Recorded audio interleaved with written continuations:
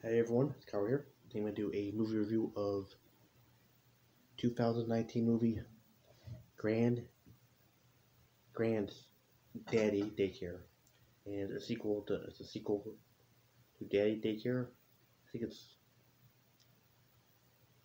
they made a few of these movies, but it's a pretty good movie about a frustrated novelist who has money problems and decides to open up a unsanctioned senior center to make quick cash and occupy his cumbersome father-in-law.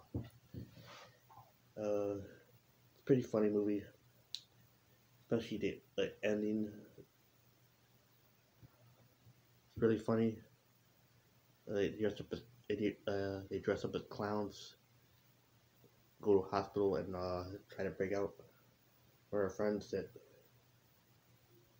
doesn't really want to be at the nursing, or it's like a hospital, like a nursing home. Sorry.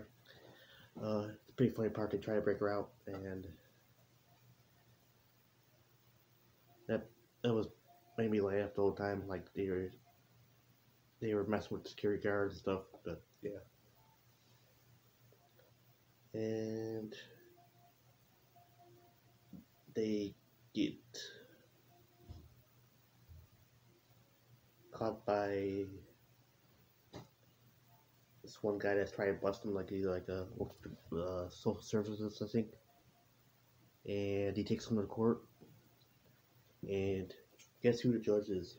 Played by Clint Howard, uh, Ron Howard's brother, and he's pretty funny. So yeah, definitely enjoyed that part as in that movie as well. So I have to give this a 10 out of 10. Really enjoyable family-oriented comedy. So let me know when you watch this, and if you've seen it, let me know what you think. Yeah, definitely 10 out of 10.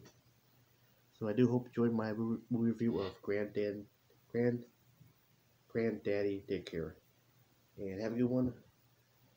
And thanks for watching. Bye now.